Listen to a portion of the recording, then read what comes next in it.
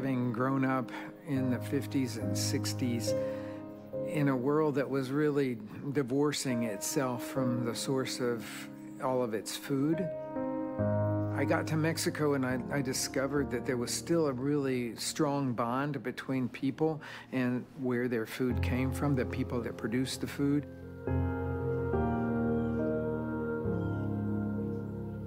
I got back to the United States and I was buying produce that came from who knows where.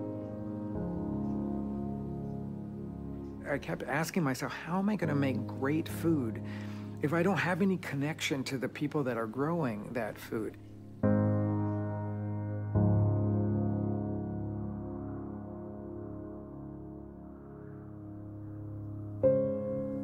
We have gotten so distant from the food that we start thinking about it as a commodity.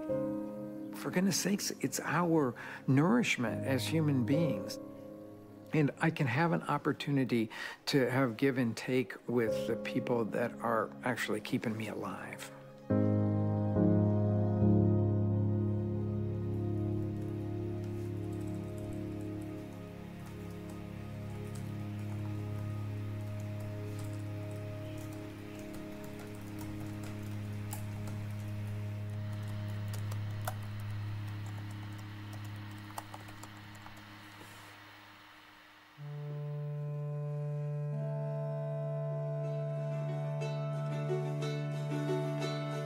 I'm Marty Travis, and I'm a farmer in central Illinois.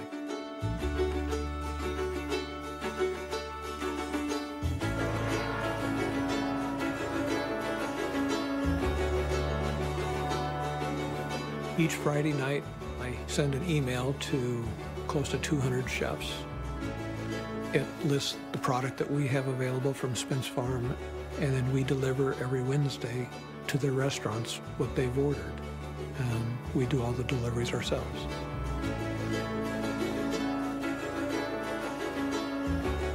I usually make our first delivery about 9:30 in the morning, hit as many as 30+ restaurants during the day, cover a pretty good swath of the city. We've worked it out so that we're hitting each restaurant when somebody's there to receive it and somebody there to write a check. But it's more about the relationship than it is the rutabagas.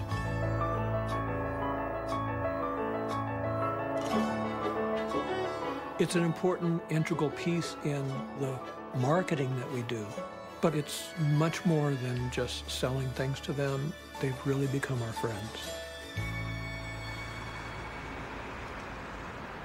It's so funny that people talk about, oh, I'm a small farmer and I'm providing food for restaurants and I sell some of my stuff at a CSA and I have a truck stand and I go to the farmer's market once a week. That's what a small farmer typically these days would say. Well, that was what everybody did 50 years ago.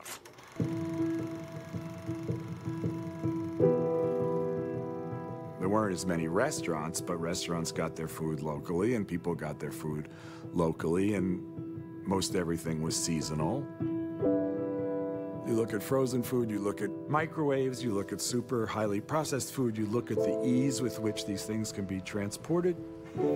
Each of these steps made it more and more possible to say, if we grow a lot of the same crop in one area, then we have the ability to process food, freeze it, ship it from a central location to the rest of the country.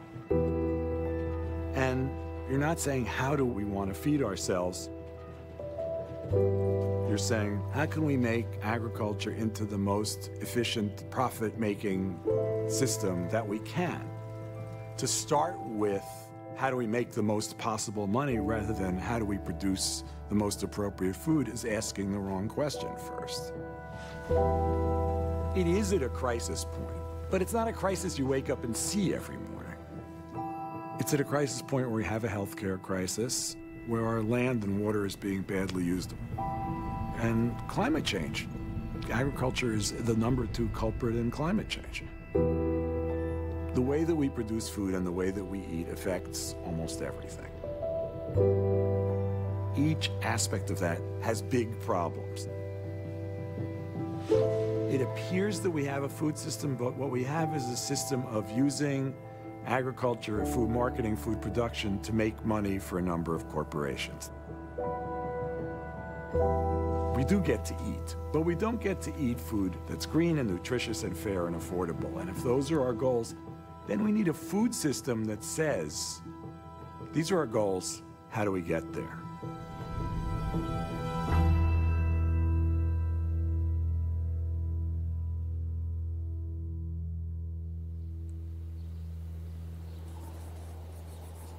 The winter season here at the farm is much different than the other seasons. It can be an incredibly beautiful time. It's about keeping warm and also keeping our livestock warm and well fed. Winter is a season that I think here in the Midwest, we just want to get through it quickly.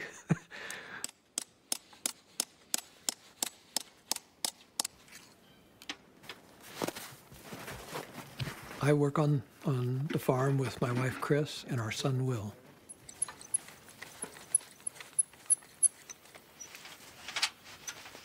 My son, Will, must be at least a foot taller than I am now.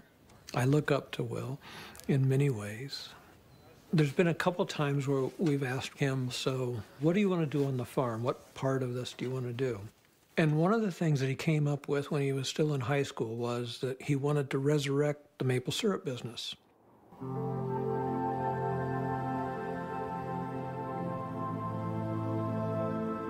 The native Kickapoo shared how to make syrup with my fourth great-grandfather in 1830.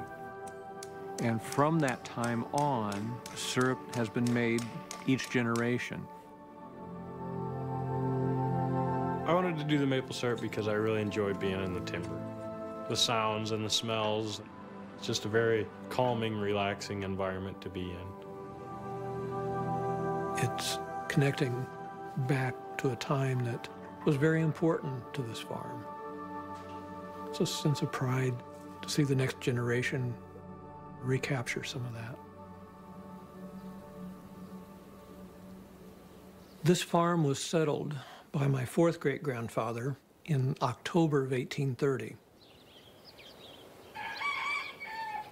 In 1981, the farm had been in our family for 151 years at that point. My grandmother decided that she couldn't take care of the farm in the way that she had for years and decided to sell the house yard and the farm buildings to a conventional farm family. And then for the next 18 years, the farm really was farmed conventionally, corn and soybeans. And during that period of time was when the fellow that farmed the acreage was so excited that it was Roundup Ready soybeans.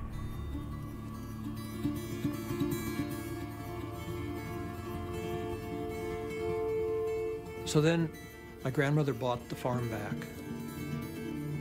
and I moved back here in the spring of '99.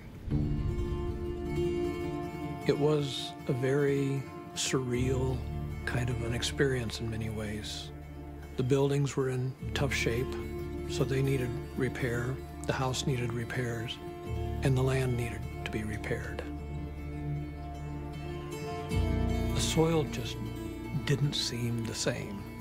A lot of corn stalks were still there 2 and 3 years later, just weren't breaking down. And the soil was hard to walk on. It just didn't feel right. Soil is one of those things that most people just sort of take for granted. And yet, if you think about it as a resource, it's sort of the most undervalued yet invaluable resource humanity has. It's the foundation for terrestrial life, it's the foundation for agriculture. And yet, we've pretty much, for the modern era, been treating soil like dirt.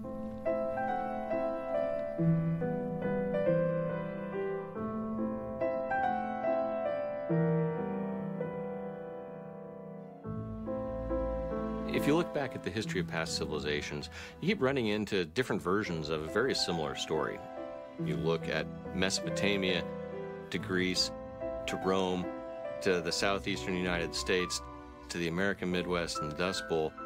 It's a whole progression of societies that have damaged and degraded their soil and then moved on to the next place. It would be profoundly unwise to not look back and try and learn the lessons of those societies, given that now we don't really have anywhere else to go.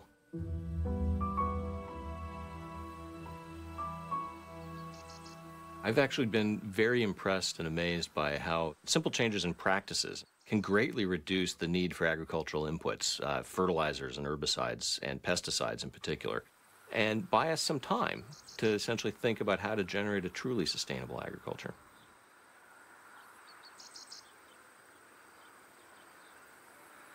In a typical Iowa cropping system in which corn and soy are grown in alternate years on the same land, farmers are looking to have a high yield of corn by applying a sufficient amount of nitrogen to the soil in the form of mineral fertilizer. Weeds are everywhere in these fields, and farmers have relied more and more on chemicals that are very effective in suppressing weeds.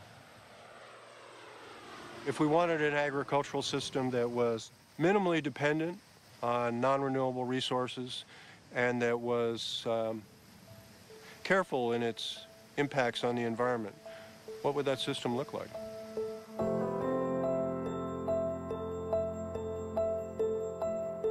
We started working on this land in 2001, and what we found out is that we could reduce our use of mineral nitrogen fertilizer by 90% and reduce our use of herbicides by more than 95% if we add oats with red clover or oats with alfalfa to that corn and soy rotation.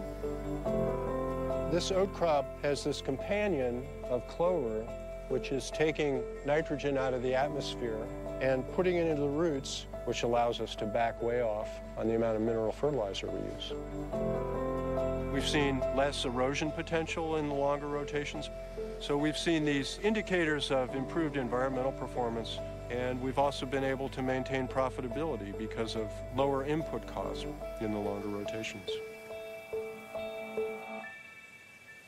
The basic fact that impedes the adoption of more diverse, less chemically dependent systems is that we don't put a price tag on environmental damage.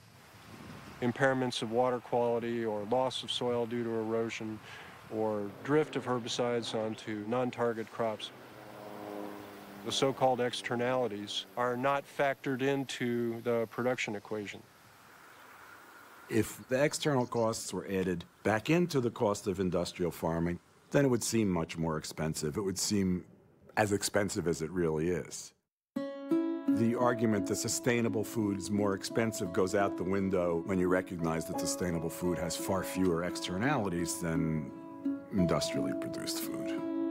Scientists who work for the federal government have discovered a huge dead zone in the Gulf of Mexico where fish cannot survive. It is about the size of Connecticut, covering nearly 6,000 miles. Surface runoff is a very serious problem. The primary cause of the dead zone is nitrogen-based fertilizers that are washed down the Mississippi River by spring rains and into the Gulf. Suppose that you're a farmer from Illinois and you get a letter from the governor from Louisiana which has a bill in it for $234,000, and that's your share of the cost of cleaning up the dead zone in the Gulf of Mexico. Kern County is one of several areas in our state that was found to have high nitrate levels in its groundwater. Increasingly now, the public is having to pay the cost to take enough of the nutrients out of the water, the nitrates, etc., to make it safe to drink. Toledo, Ohio, their water was found to be unsafe. Pesticide runoff threatens drinking water. High concentrations of nitrates. Phosphate pollution. They've never had nitrate levels this high. Health officials are recommending that pregnant women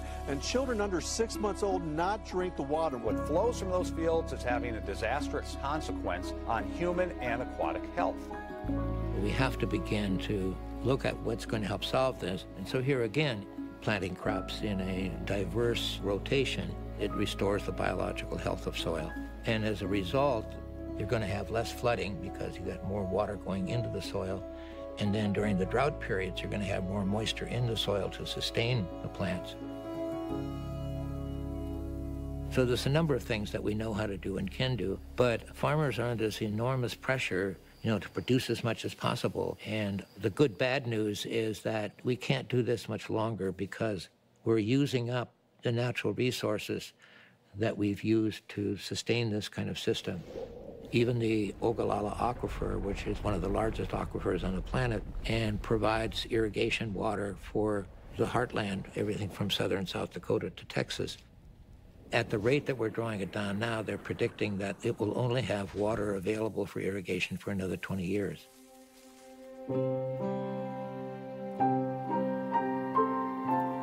There's 120 million acres of corn and soy rotations. But no farmer goes out there planting corn and soy rotations because they're in love with corn and soy. I've actually never met them. What I've met is farmers who do that because the whole system is geared towards corn and soy. From the tractors to the seeders to the elevators, it's all built around that system. We better figure out how to create an economy for those truly sunk costs, which are the crops that are part of rotations. And as a chef, I feel the responsibility to create something so delicious that you create a market for it. I created this dish called rotation risotto. It's the nose-to-tail eating of the farm. What does it mean to eat the whole farm? And that's where I think a chef and ultimately a culture can play a huge influence on a system of agriculture that sustains itself. And that then, drives home the point of what is true sustainability.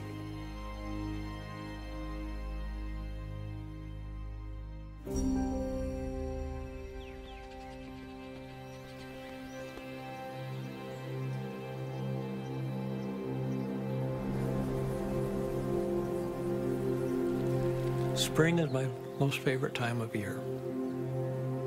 It is this incredible energy flow up out of the ground almost all at once. It's not just the seeds we plant coming up, but it's the push of the buds of the trees. It's almost everything coming alive again. And honestly, it's people too.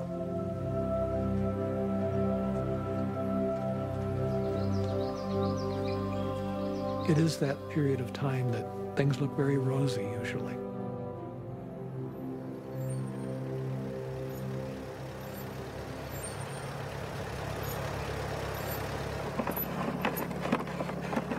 Today we're planting potatoes, and it's cold and blustery out of the north, but at least it's sunny. You could go a little faster. If you keep a potato in the dark and keep it longer than you usually should, maybe, it starts to get those little eyes on it and it starts to sprout. Well, that's what creates the new potato.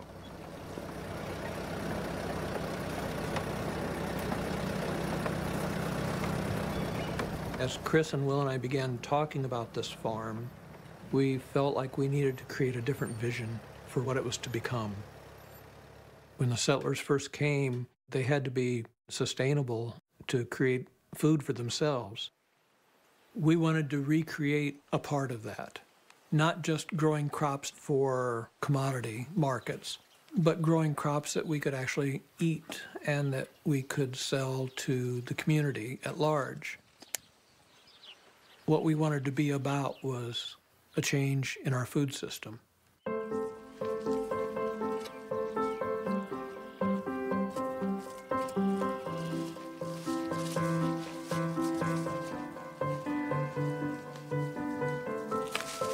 We began our farm enterprise basically around the wild ramp season. Wild ramps are like a wild onion or a wild leek that grow natively in woods throughout the Midwest and through the South. We would harvest about 1,000 pounds a week, and we found a distributor in Michigan that would take all we could do. We also realized that we were supplying him and he was just the middleman. shortly after that, a friend of ours invited us to a Chefs Collaborative meeting in Chicago. As I remember now, there were only maybe a half dozen chefs. They were all the main guys, and all of them said, call us. At the end of ramp season, nearly every chef asked, so what else do you have? And we said, we don't have anything, but we'll grow whatever you want. That's how it started. And they began to provide us with lists of things that they would like to have. What we do is spend time researching as many different weird and new things that we can find from all over the world. All different kinds of tomatoes, kohlrabi, celeries. We've got some Mexican broccoli that's coming. Just as much variety as we can possibly do.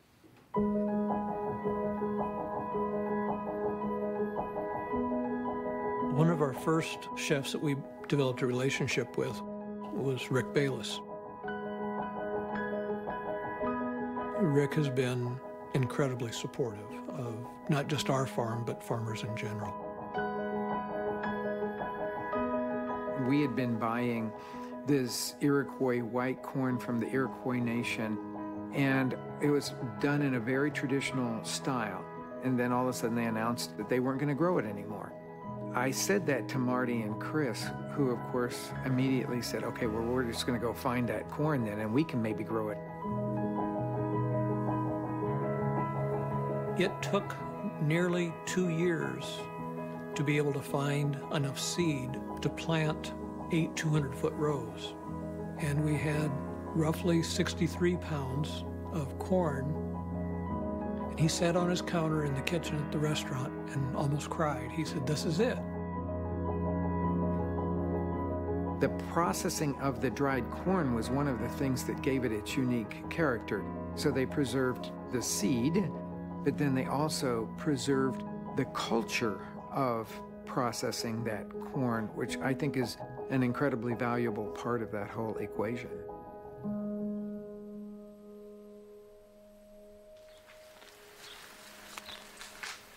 Everybody's familiar with the garlic bulb, but not everybody does green garlic. This gives us something early in the spring to take to the chefs. We get a good amount per pound, and it's a lot less work. Economically, we've made a conscious effort to not buy brand new equipment, to save our own seeds, you know, to be cognizant of our inputs. And it's worked, but it's at the scale of what we can accomplish and what we are comfortable with. The size of our farm is 160 acres. That's really, really small compared to the conventional farms around here. A lot of the guys around here would farm 1,000 to 3,000 plus acres. They probably could not make a living just on farming 160 acres. You know, if they get a bad corn crop, they're complaining that the crop is trash, but their prices go way up. Now they've got a really amazing corn crop, and they're complaining because the prices are falling out the bottom. I mean, that's what happens, though, when you're relying on somebody else to set the prices for everything. If the conventional farmers around here did not get subsidies, they wouldn't be able to make it. This year, our average per acre was somewhere around $2,200 an acre. They're making $400 an acre, maybe. You know, you look at that against their cost of everything, there's not a huge profit margin there for them.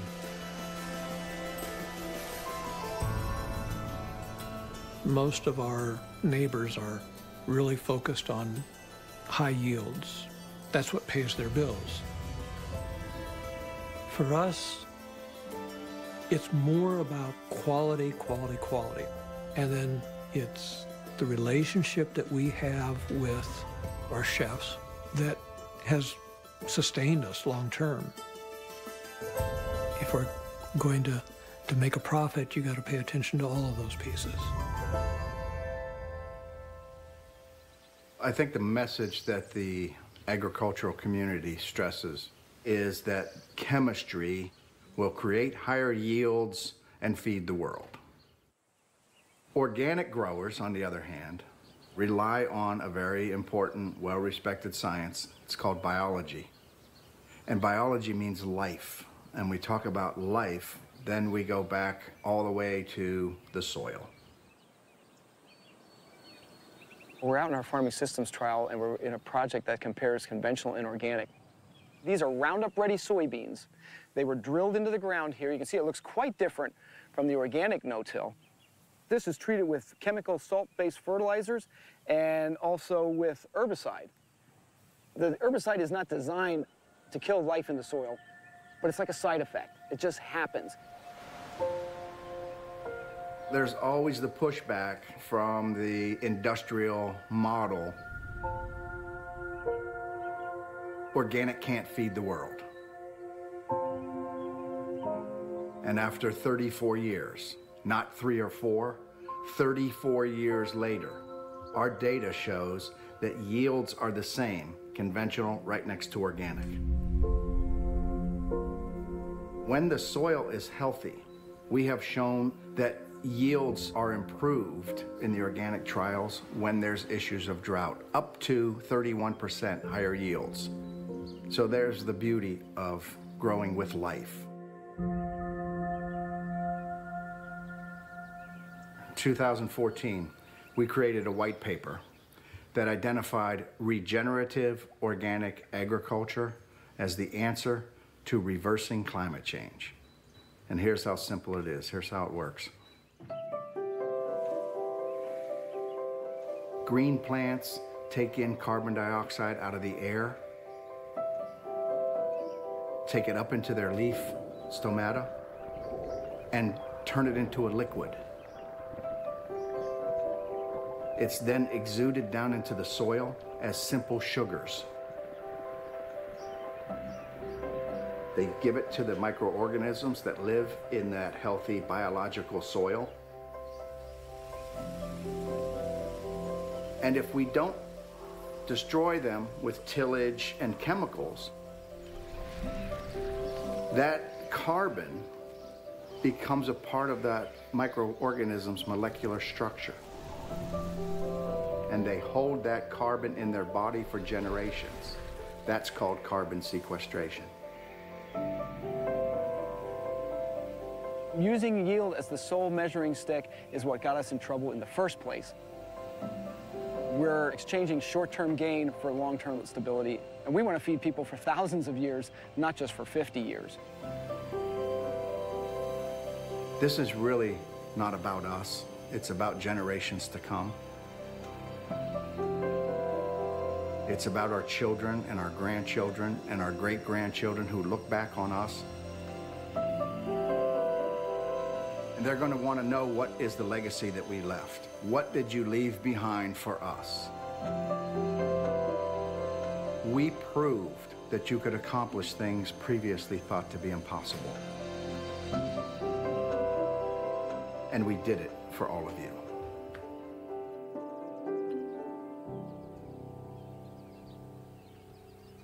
I think industrial agriculture, back in the early days when I got involved in it, it really made a lot of sense. It was really a very sort of seductive message that I thought had a lot of logic to it. We're going to improve the efficiency of agricultural production and provide greater food security.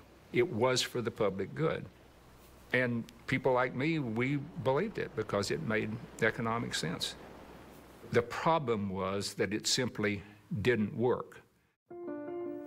Food is the most basic of all human needs.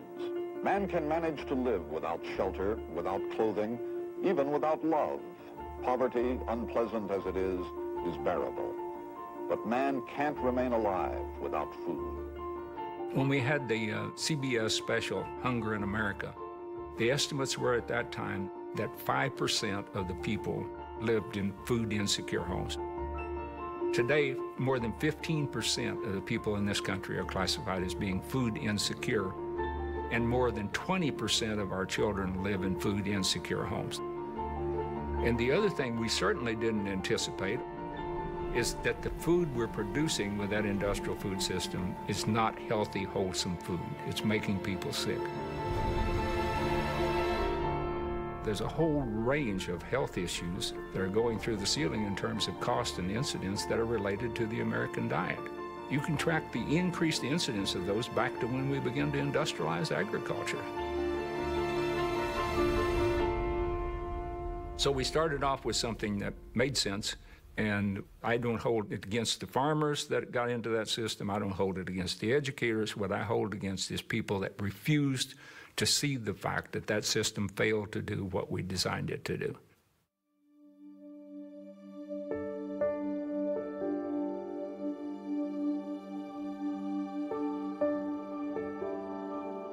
When I was a supporter of industrial agriculture, I knew that when we had specialized, standardized consolidation, that meant fewer farmers. The idea was that we were creating off-farm jobs that were higher paying than farming had been. But then during the farm financial crisis of the 1980s, I began to question a lot of the economics that I'd been taught. I couldn't understand why these farmers would commit suicide when they lost their farm.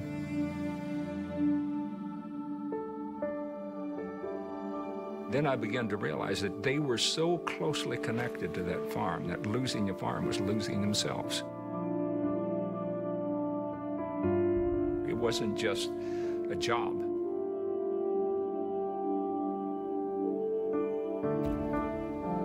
We were taking away the lives of people. And we were destroying the social lives of rural communities. We were destroying cultures. We were destroying values that were far more important than anything we ever gained from the economic efficiency of agriculture.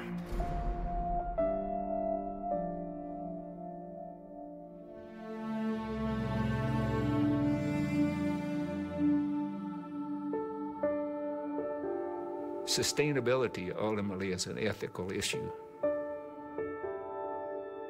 There's no economic reason to do anything for some person of some future generation other than it's the right thing to do.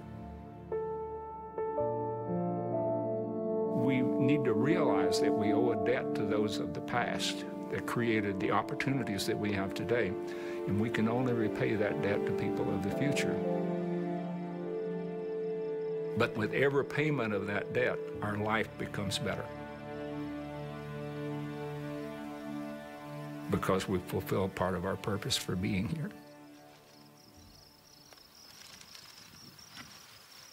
My understanding is that I'm approaching the age of the average farmer, upper 50s. And here in the Midwest, you don't see every little farming community, bustling and being vibrant and surviving. So many of the conventional folks, even in our community, they're having a hard time telling their kids to stay on the farm and even having enough income for them to be able to make a life there. Shirley, you're way too early. Can you believe it? No. And that's where Chris and I really began to think about founding an organization that worked as a group so that there were opportunities for folks who wish to stay on their farms. That's what we did in 2005 by creating the Stewards of the Land.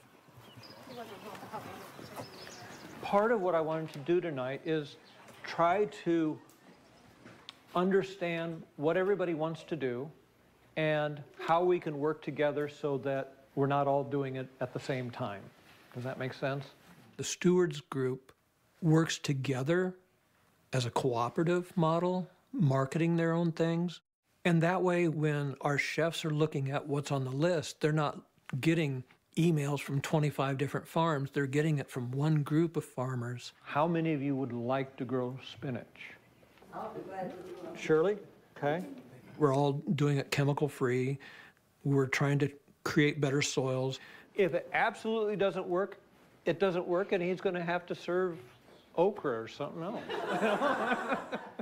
Building that cooperative model has allowed us to expand exponentially. We'd have need for 40 cases of sweet corn delivered on July 8th. If they don't mind if it's frozen, that's really great. I am Beth Rinkenberger. Doug and I have Garden Gate Farm by Fairbury, Illinois. And we've been in the Stewards Group since 2008.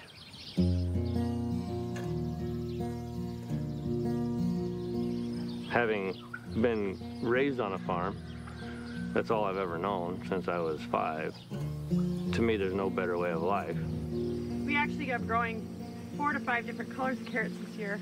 When I got in touch with the stewards of the land, I could see that we could use what we have here for what Marty was wanting. At that point, I was excited to be able to find my niche on this farm. You should have seen the look on the local farmer's face when we told him that we were picking lamb's quarter and sending it up to Frontera, to the tune of 40 pounds a week for a while. Couldn't believe it, because they've spray Roundup and kill it.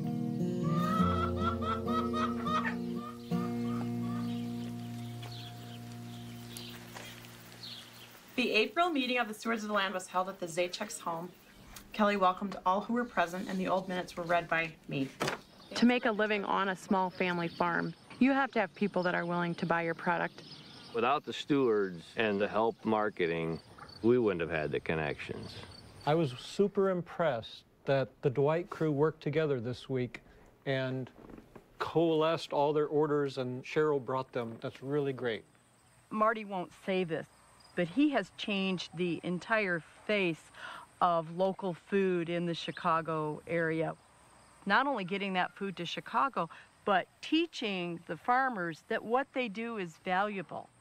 You all think you don't have anything, but we went to 26 restaurants and we carried product from 16 different farms this week.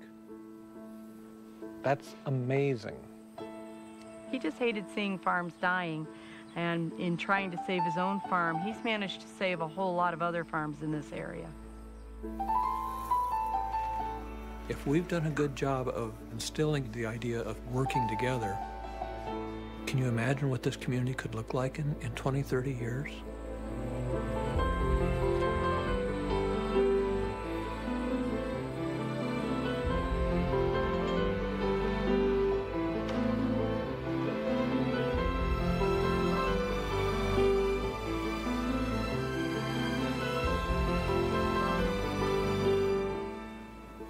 Talk about food security and talk about economic development. We've done it from within. You used to know your farmer. You didn't need a label. You know, you knew who provided your food for you. But for those who go into a grocery store and never get to meet the farmer, they're trusting that label. And sustainable, everything's sustainable now. You know, how is it that your pasta is sustainable? And again, how is it that your blouse is sustainable? You know, tell me. Sustainable for us was the day that I was able to retire from nursing and work on the farm full-time. Some consumers want to feel as if they're supporting, you know, their local small farmers. Some consumers feel that it's more sustainable. Some consumers believe that it's tastier and fresher if it's grown locally. But what isn't clear is what is local. On average, we found that people said about 100 miles. Processors and retailers, they think if it's a day's drive. But if Tropicana imports concentrate from Brazil and makes the juice in Florida and sends it to Georgia, is that local? I don't know. If you have a very effective package, every single customer gets exposed to that package billboard, and some of them buy it. And when they finally use it and it's sitting in front of them, they have the opportunity to look at the whole package. And we compare that to showing a 15-second commercial at 9 o'clock at night? Packaging is where the excitement is. Because it's lasting. It hits everybody. It hits you again and again and again. And so you're seeing more persuasive messages on those packages. There's something just inherently good about all natural. And I always say, cyanide is all natural. The food industry doesn't provide the complete story. I noticed that there are fewer calories in a slice of bread, but there are also thinner slices of bread. When someone says low fat, they quite often are high in something else, like carbs. I mean, if you're low in fat, low in carbs, and what the hell if there's nothing left in the product? Today, they're focusing more on what products don't have than what products do have. I think the biggest trend is gluten-free. Gluten-free oatmeal or gluten-free rice or whatever, none of which had gluten in them ever to begin with. If you asked me what's the single biggest nutrition problem we have in America, it's that the consumer really isn't sure what they should or shouldn't do. And everyone is focused on what is in their best interest to tell people. Some brand new research to tell you about. Are these foods making us sick? Fiber and omega-3s. Eat more soy. Superfoods. Soy is bad. Basic nutrition advice could not be more boring. Eat your veggies. Don't eat too much junk food. Come on, nobody wants to hear that. It's much more interesting to hear that some additive is either going to make you live forever or kill you immediately. That's much more fun to read about. Food companies are deeply invested in trying to promote a favorable image so that people will buy their products. They're very focused and they've got a lot of money to spend. Right now, the Robert Wood Johnson Foundation is spending more money on the childhood obesity problem than any other agency or government in the world, about $100 million a year. The food industry spends $100 million a year. By January 4th, just marketing just unhealthy foods just to children.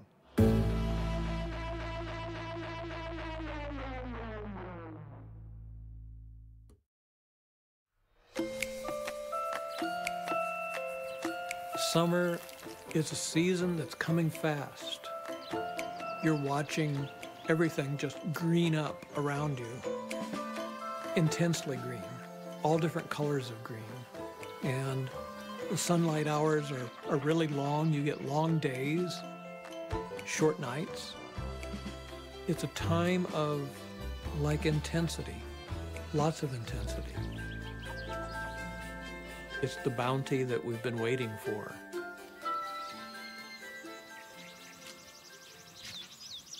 We try to pick our greens in the mornings when it's still fairly cool out so that they don't get all wilty. This week on our delivery list, we're taking snow peas, turnips, agretti, fennel flowers, just a whole menage of really kind of weird stuff.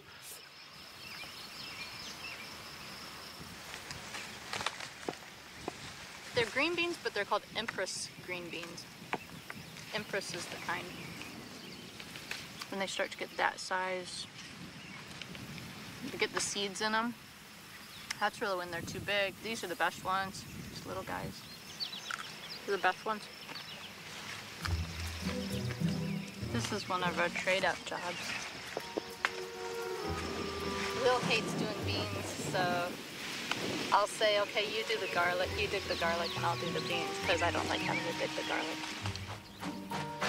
I don't like picking beans at all. Marty gets out of a lot of stuff he doesn't like.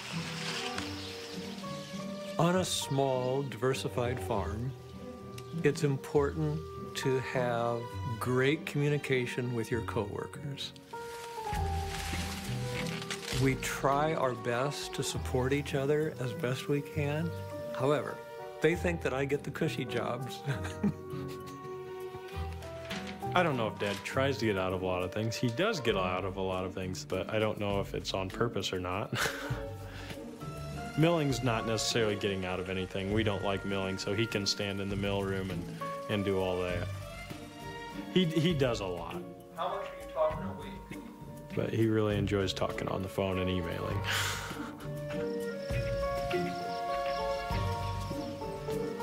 The jobs get done, maybe not quite to everybody's liking all the time, but we do get it done. I did get to help her pick beans yesterday, though.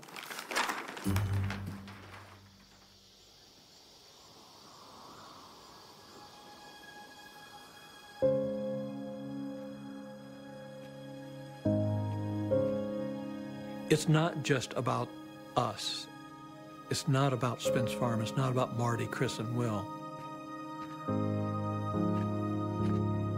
It's about creating an awareness that we all are engaged and reliant on farms from where our food comes from.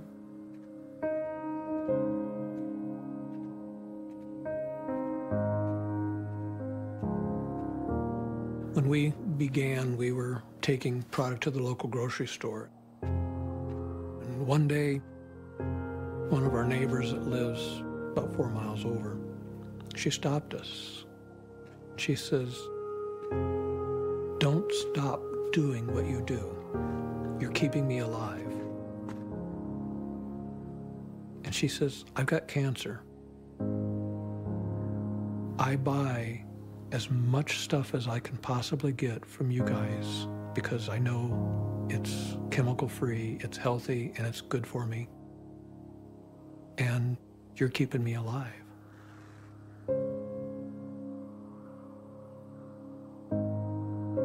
It's even more important for us at that point to realize the scope of what we're doing and why we're doing it. And to do the very, very best that we can possibly do. It's a noble calling to be able to provide food for your fellow human beings.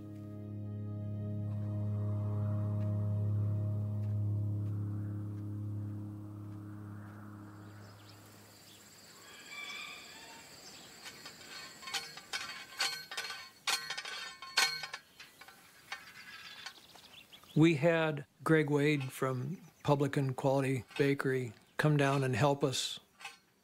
We welcome the extra help anytime, honestly. I like visiting Spence Farm as often as I can. It removes me from the hustle and bustle of Chicago and strips away all of that superfluous nonsense that for some reason matters here. If Marty has a bunch of tomato steaks to pound in, I'll go down and help him.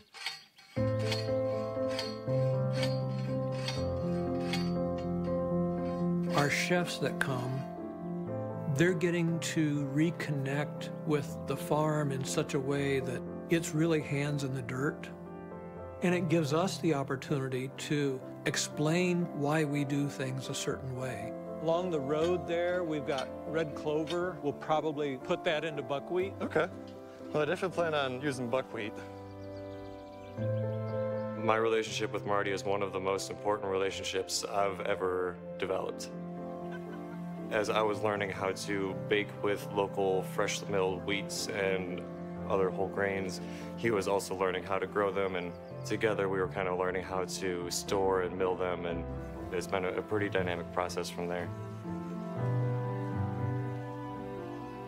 We're both inspiring each other to be better. This is the white Sonora here. This is amazing. Have you looked at it close? Yeah, I have. Is it really? Amazing. Greg's interested in lots of ancient grains, spelt to different oats, to different heirloom wheats, many, many different kinds of ingredients that he could utilize. I liked the story about the einkorn as well. It took a lot of searching to find it. I'm glad that you did, though. I think this is important for us as bakers. It's important for us as a community. I just want this around. This year we're growing an ancient variety of wheat called einkorn. It's a variety that goes back 10,000 some years. You know, if this is something that really has benefit to a lot of folks. It does. I mean, like, I was able to make a really tasty bread out of it, like awesome texture, awesome flavor, and have it still be fully glutinous, and we fed it to gluten-intolerant people, and they were completely fine. If einkorn is able to be used by folks who have these gluten sensitivities, Greg can turn that einkorn into an amazing bread.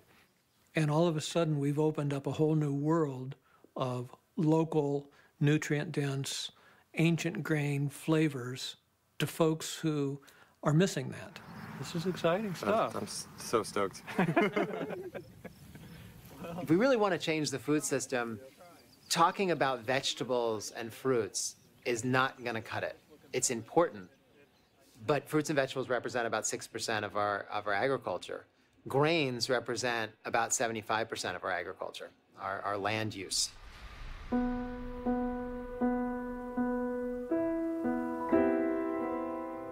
The Western world was built on wheat. Just as South America was built on corn and Asian countries, for the most part, were built on rice. But of the 60 million acres of wheat, we grow very few varieties. It is completely flavorless and completely nutritionless. Changing the food system means changing the way we think about wheat. Modern wheat is bred to have identical traits in each plant. And that enables a farmer who is growing hundreds of thousands of acres on a mega farm control exactly when to harvest, exactly when to irrigate, and exactly the amount of chemicals to apply. But imagine you're a robber and you have a key.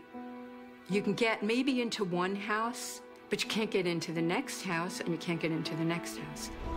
Imagine you're a pathogen and all the house locks are uniform. You can get into one, you can get into all of them. That is the danger of uniformity.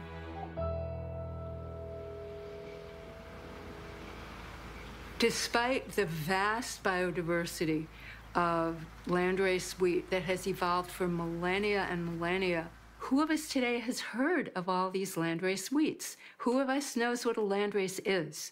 So take the cotton out off our eyes. We have to realize we've been sold a crock, and we don't have to buy into a globalized industrial food system.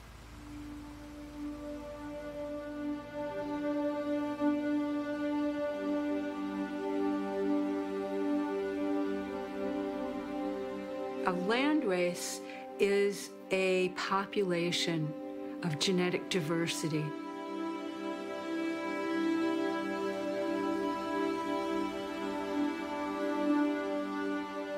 Year by year, generation by generation, farmers selected and saved the seeds of the plants that did best in that locality.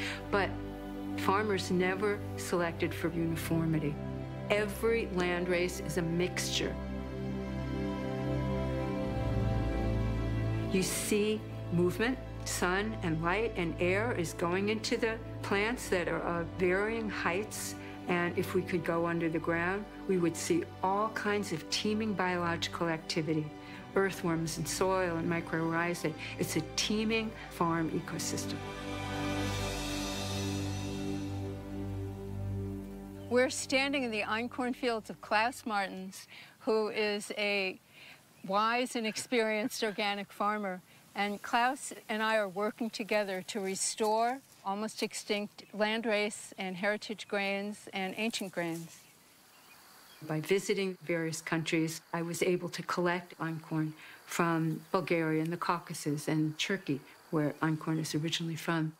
And I trialed this diversity of einkorn genotypes on my farm, selected the best, and I gave Klaus Martens a handful. Klaus pulled this plant out. This is one plant. Do you want to count the tillers? We hand harvested that first little bit, and we saw an increase of many hundreds to one. If we said 25 seeds times 33, How much is that? there'd be 800 seeds. And the next year, we had enough to seed any amount we wanted to. The increase was manyfold, 700 or 800 to one increase, which is also a stark contrast to our modern wheats, where if you get a 20-to-1 increase, you're doing good. 30-to-1 is bragging rights. So modern wheat, typically you'd plant 30 seeds per square foot. Yes. And einkorn, 1. 1 or 2. 1 or 2. Yes, which doesn't work well for the seed seller. Mm-hmm. Modern Works wheat great for the farmer. Yes, modern wheat's great for the seed company.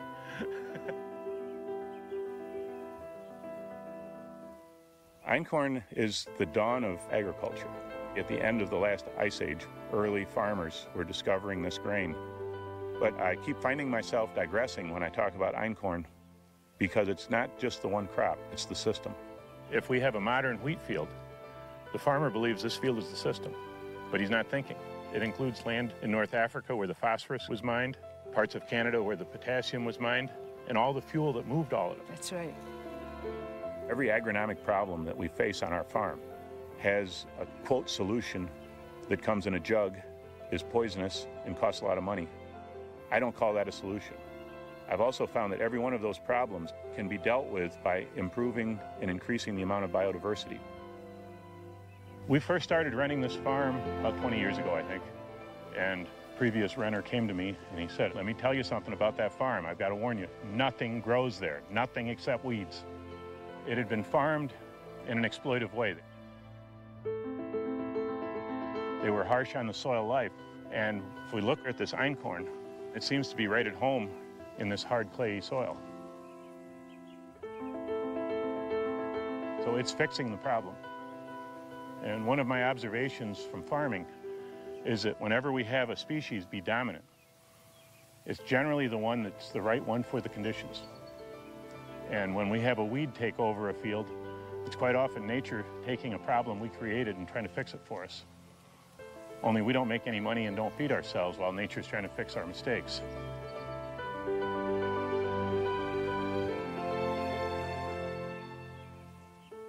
We're at a crossroads, and I think we need to go back to what these early farmers did. If nothing else, use the crops they used for the benefits they had to the soil. They're part of what makes agriculture work. They're part of what keeps people healthy and well-fed. But we have separated agriculture into agri and culture. We have a real need to reintegrate that.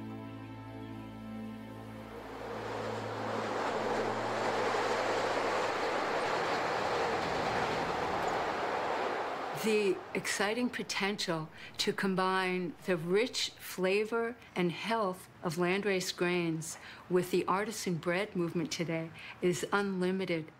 We have a true opportunity to change our grain food system, our bread system, from this industrialized monster. Yeah, she's gonna finish up these. I'm gonna final shape fruit and nut, and then she and I are gonna get on sours. Right now we service about 30 restaurants.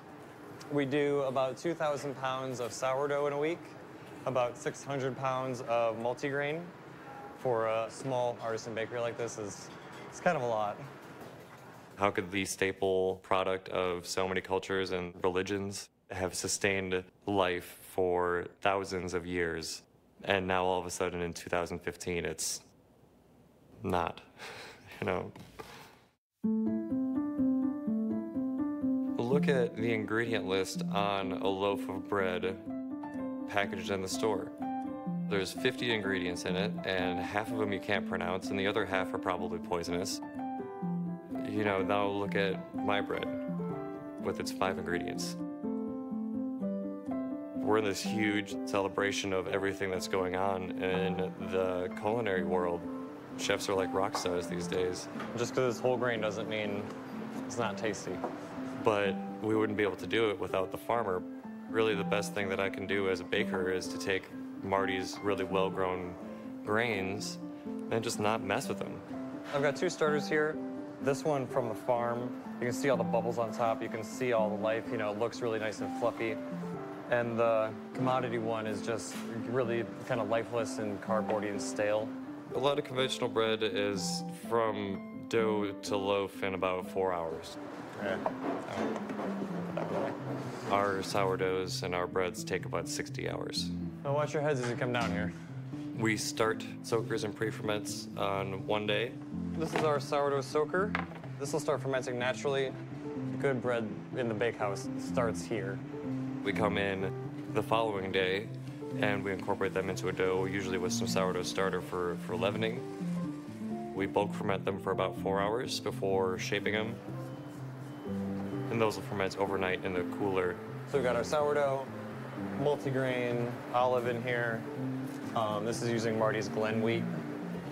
Everything gets baked and then cooled and then sent out in the morning. It's called singing when you actually hear the bread crackle as it cools. And one of the most rewarding sounds I've come to enjoy. When natural fermentation happens, you don't need to do anything. You just need to let nature come alive. The microorganisms are digesting the bread through fermentation and making the nutrients biologically available to the human being. These are some of the Glen berries. We'll toast them and put them in bread. We'll soak them and sprout them. We'll make power bars, that sort of thing. Grains have a natural anti-nutrient, and if you make flour out of a grain and don't ferment it, you're getting this anti-nutrient in your system, which is preventing the absorption of the nutrients in the flour.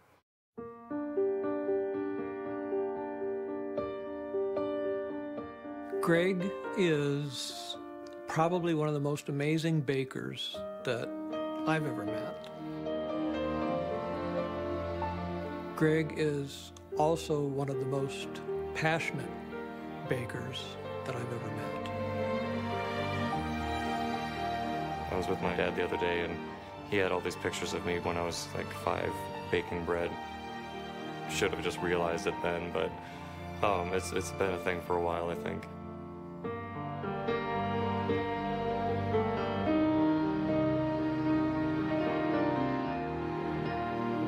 I love pretty much everything about bread making. I love the feel of the dough. I love smelling the grains. If you're on point, it's an incredibly rewarding experience. You get to smell it and hear it crackle from the oven. You just feel good about it.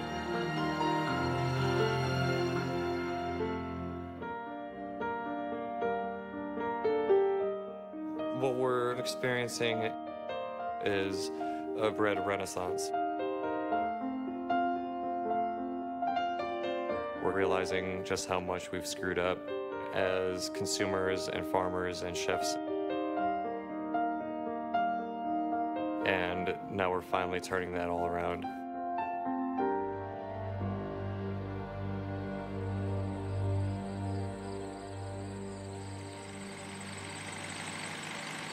It's August 16th, time for us to plant some of the fall root crops. We had a new calf born on the 3rd of July, and a couple days later we had a litter of pigs, guinea hogs, born. They all look good. Things are coming along real well for the animals too. In the beginning, our whole farm experience never really included the livestock piece of it. And I never would have set out to be a pig farmer. But as we began this whole idea of recreating the family farm, we realized that we wanted to have some type of livestock component. The American guinea hog was, in the mid-1800s, one of the most common homestead hogs in the American Southeast.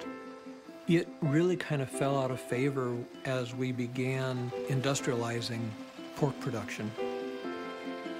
In 2007, there were fewer than 200 registered guinea hogs left in the world.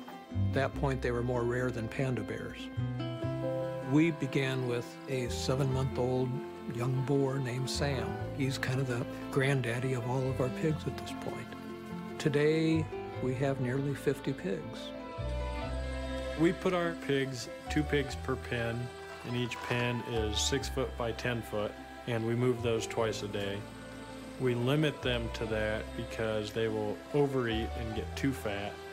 Like a human, you eat too much, you get fat, and you're not healthy. Our pigs are on alfalfa pasture. We don't have confined area of manure, so we're able to fertilize some of our fields that we'll have small grains on in the years to come. During the winter time, our pigs are outside in their pens, and we deep bed them with straw and feed them hay. Their temperaments change so much after you get them onto hay rather than grain. They calm way down. Come spring, when they're ready to go back out on pasture, we'll take that hay and straw pack and create our own compost. So we're able to utilize a lot of what that pig produces. It's not about trying to become the largest guinea hog producer in the United States or in the Midwest. It's about producing the best quality guinea hog pork that we can, and to give those guinea hogs the best quality of life that we can.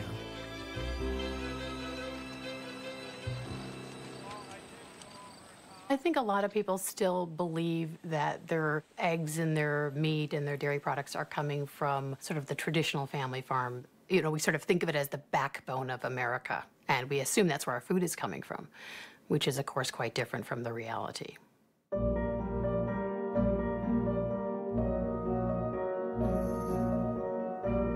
These large-scale confinement animal feeding operations, or CAFOs, are the epitome of industrial agriculture. You will have thousands, or in the case of egg-laying hens, even over 1 million animals in one building. Because they're so crowded, they're continuously feeding various forms of medications, often antibiotics. A large percentage of the livers from beef and pork have cysts on them, they're enlarged, and the reason they're diseased is that they're feeding in these high-intensive, high-energy rations. So these animals that we're eating, they're not healthy animals, but they're profitable animals. You bring the feed often from very long distances, and you then have this enormous waste stream coming out the other end. That ends up in the water supply. One dairy cow will produce as much biological waste, as much raw sewage, as 20 people. So if you've got a 1,000-cow dairy operation, then you've got the equivalent to a city of 20,000 people. You wouldn't take the raw sewage from 20,000 people and spread it on people's backyards, you know, spread it in the fields. And that's basically what we're doing with the manure from these hog operations, these cattle operations, and things of that nature.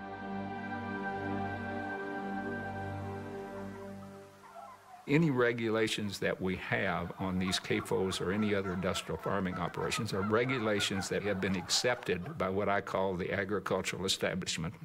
The regulations give them legal permission to do things that we know are polluting the natural environment and threatening public health. This is something that really needs to be changed.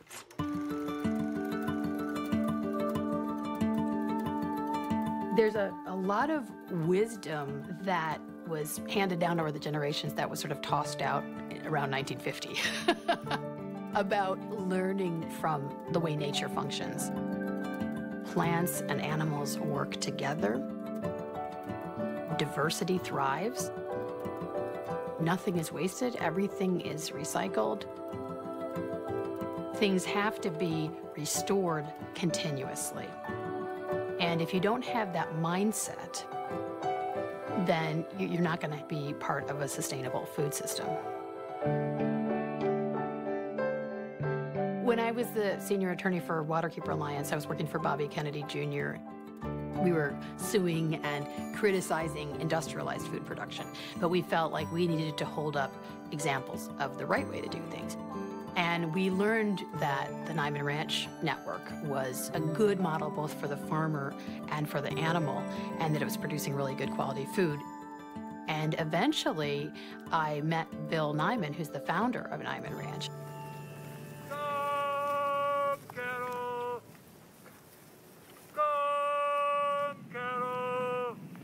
This was a guy who was kind of a hero to me because he was doing something very different from mainstream meat production. Come on, girls. Come, cattle. In the late 60s, I arrived in this community. There was a bunch of people that wanted to get off the grid. We wanted to raise our own food and do everything we possibly could without relying upon the system, which we, at that time, didn't have much faith in or trust.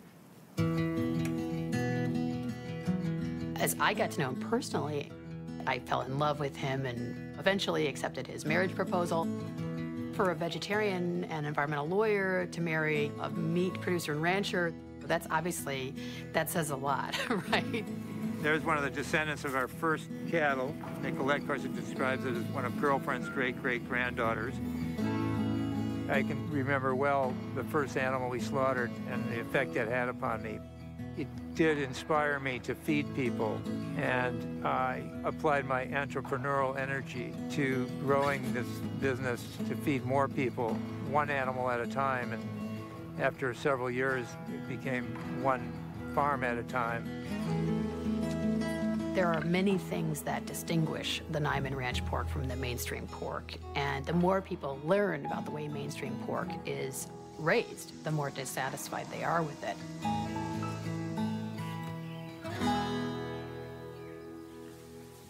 One of the things that we'd been talking about for a long time was having the cattle be raised entirely on grass. And we'd been experimenting with that for a number of years before he left Nyman Ranch. That was the origin of Beyond Ranch, which is the company that we have now. Our mission now is to prove that grass-fed beef can be every bit as good as grain-finished beef. And it's much better for the environment, the animals, and arguably for the people who eat it. This is rye, high-energy carbohydrate grain that the cattle will harvest by walking around and just clipping these seeds in the same way they would eat a high-energy grain ration in a feedlot. So when you harvest grass-fed beef, you want to harvest them when they've had exposure for several weeks to this really high-energy grass, just like a bear gorging on salmon just before it goes into hibernation.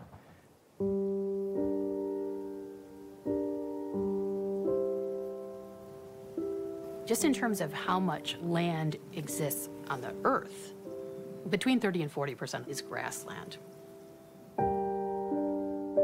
If we think about the world food system, cattle are playing an incredibly important role because they're using that 30 to 40% that in the United States, about 85% of it is not land that can be used for crop production anyways.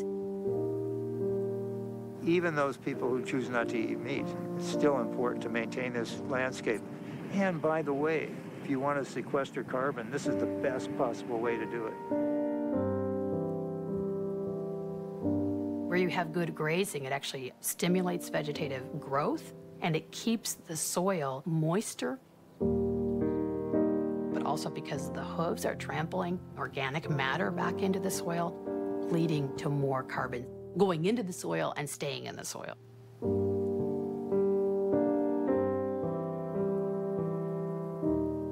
They are thriving on this dry cellulosic material that we cannot eat and survive. These animals can convert this into really wholesome, complete food for human consumption. The kind of farming that Bill's been involved with for a long time has often been characterized as niche food.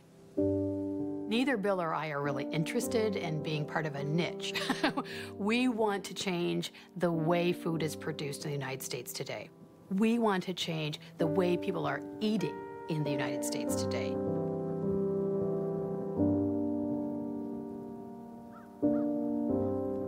I'm really hopeful that what we're doing today, everybody else will copy. I don't care if they put us out of business. I will celebrate that other people are doing what we're doing now and talking about it in the way we're doing now.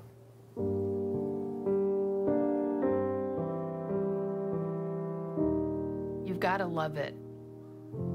And if you do love it, then there's no better life, I think, for us or for our children. We look at the opportunities they have every day. It's a wonderful way for children to be raised. We can't torture animals for food, and we can't continue to poison the environment. It's just not a sustainable model.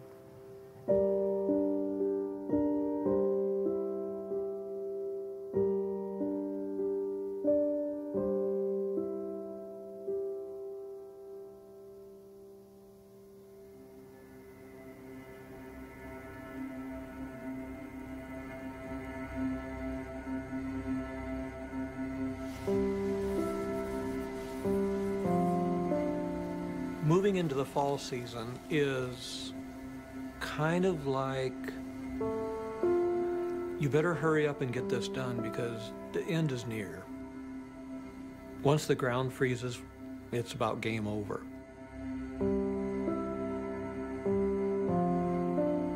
It's also a period of abundance. When we think of Thanksgiving, we think of this huge table spread with this abundance of produce and grains and meats. And sometimes the weather will change and you have to leave and walk away because that's as far as you can get. There's a lot to pay attention to. Some of it's luck, some of it's going to be skill, and some of it's just going to maybe be by the grace of God that you get by. But it's all part of the experience.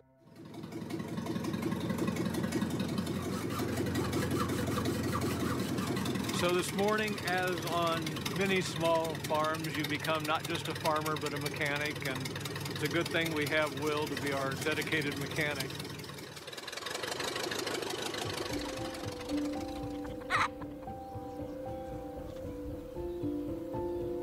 I'm very proud of our son, Will. Probably the greatest joy I have is knowing that I get to spend most every day with him. We work together side by side, we dream together, we struggle together on many things. I have just the hugest respect for him and who he's become and is becoming. I thought when I was a little kid I was going to be a woodworker, because that's what Dad did. Pretty much just whatever Dad was doing is what I wanted to do.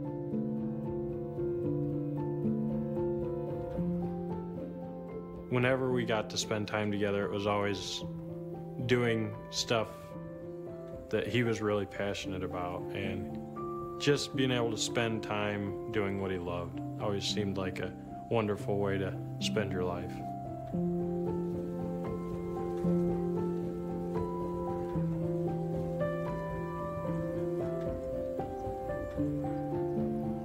It's important to be able to get to a certain point in your life and know that what you've done is not just for you, and that you're able to pass the seed on, and that those seeds can be planted for many, many generations. Hopefully, it will go on for a very, very long time. So if we can shorten this up. Yeah, get a stronger frame and get you a little sturdier plant, let's say. Today we have Gary Redding from Advancing Eco Ag. He's been to the farm a number of times this year. This tells you the genetic potential of this particular variety, so you want to memorize that. On the farm here, we're constantly looking to improve the conditions of our soils, making it such that we have a sustainable future. You got quite a variation of plant health here, but yet you've got one that's almost defoliated. And you have to ask yourself, why me? One of the biggest problems we face as farmers today is insect and disease pressure. And one of our biggest fears is losing our crop to these pests. And this particular plant, that insect knew that one was compromised due to some significant difference in its root zone or whatever. But he came and got that plant and didn't even touch a leaf on the one next to it. And many people don't look at plants as having an immune system, but they're no different than us as humans. We have an immune system, and when it is compromised, we become more susceptible to many things. Likewise in a plant. If it's not got a fully balanced nutritional plane, those insects can detect it. As a matter of fact, that's their purpose in life. Farming is challenging, and if we can understand the whole picture, we'll have some amazing things for people to eat. Oh yeah, you could eat them. Got a little more bounce to the flavor, doesn't it? I've worked for John Kemp, who is the founder of Advancing Eco Agriculture out of Middlefield, Ohio. He comes from one of the largest Amish communities in the United States. Came out of school at the ripe old age of 8th grade. Entered into the farming industry at the age of 13 and started asking the question, why?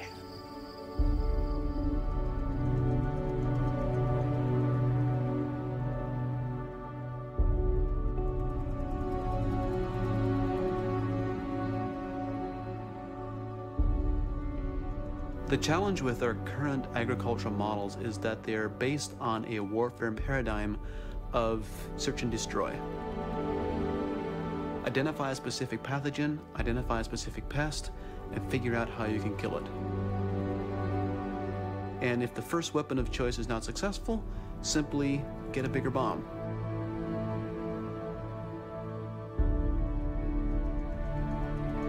Today, there is a lot of discussion about sustainability in agriculture.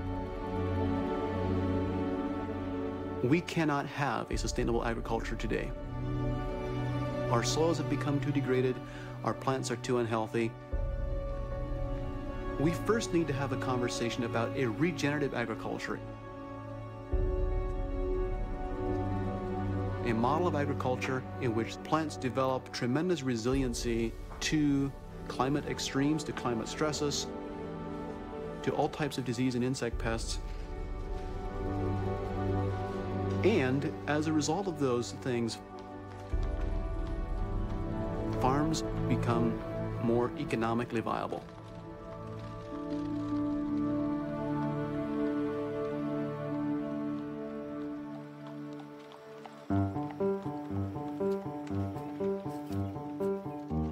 Starting in 2013, we began doing a lot of trialing with plant sap analysis, which is the equivalent of a blood analysis for people. When we look at the sap analysis data, we are able to see precisely which nutrients are deficient, which nutrients are in excess, and often we find that it is actually the excesses that are creating the deficiencies. If you have excess of potassium, it will create a calcium deficiency, and you cannot fix the problem by putting on more calcium. The only way that we can manage that is by looking at the other nutrients that reduce that potassium's dominance. Manganese serves as a potassium regulator, and when a plant has adequate levels of manganese, it will tend to downregulate the surplus potassium and allow the calcium to flow into the fruit.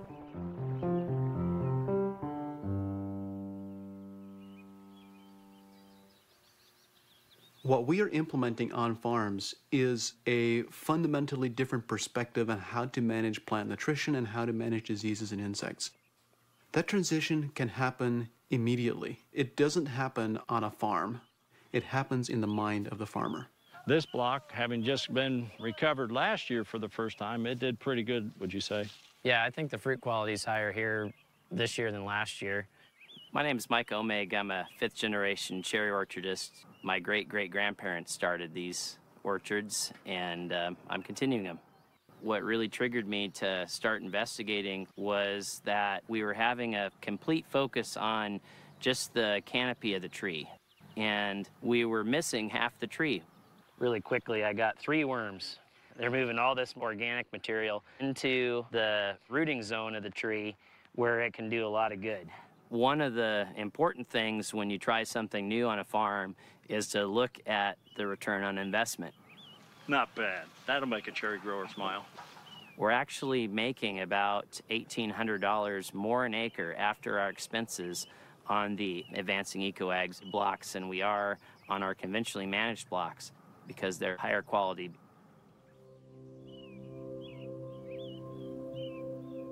There's a good canker there. I think you can get a good shot of this. This is an example of a bacterial canker that has, we say, dried up. There's a disease in cherries that is a devastating disease, and it's one that's faced all over the world. It's called bacterial canker. I just cut into this, and I can see a pocket filled with dried sap. If this canker was active, when I cut into that, that sap would just come flying out of there. The incidence of bacterial canker now is very minimal in that block, and dare I say, zero. I was having to actually remove entire orchards because of this disease. For us to be able to stop it with our nutrition program is really remarkable. Our fruit has become more resilient to environmental pressures like rain, like heat events, and we've seen that our fruit is pickable and marketable when, unfortunately, some of our neighbors' fruit that follow a purely conventional management is not. I was a customer of John's before I ever came to work for him, and it all sounded really good, but almost unbelievable that you could build soil health to where it would be self-sustaining, just like a forest of oak trees in the woods. And then when I was looking to work for him, I thought, well, if that's the case, what's the future in AEA if we're working ourselves out of a job? And he says, we've got a lot of acres to overcome yet.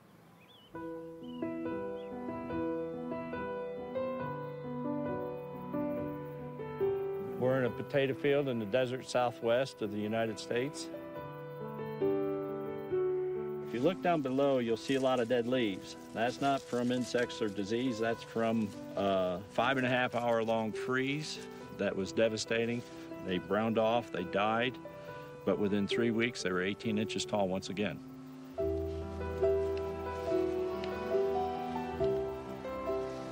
This particular plant has 19 to 20 harvestable tubers. Normally, they'll run 10 to 12 tubers, so we're looking at nearly double the number of tubers per plant. This crop here was tolerant to a 5.5-hour, 26-degree temperature freeze that normally would have obliterated any other potato crop anywhere. But because it had plant health, it expanded its adaptability to a wider range of environment. And if you take that concept and spread that across the world, there's only been so many acres of tillable land ever produced, and that has been shrinking down by desertification, loss of organic matter, loss of water resources. So one of John's long-term visions is to expand the arable land and regenerate that, then by doing so, increasing the amount of acres we can actually grow nutrient-dense food from. And that will help feed the world. It is my vision that these regenerative agricultural models that we have developed become the mainstream model around the world.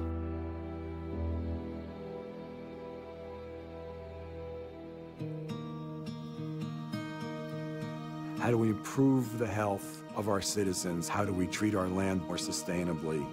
These questions are answerable. That's not unanswerable stuff. But you first have to state your intent.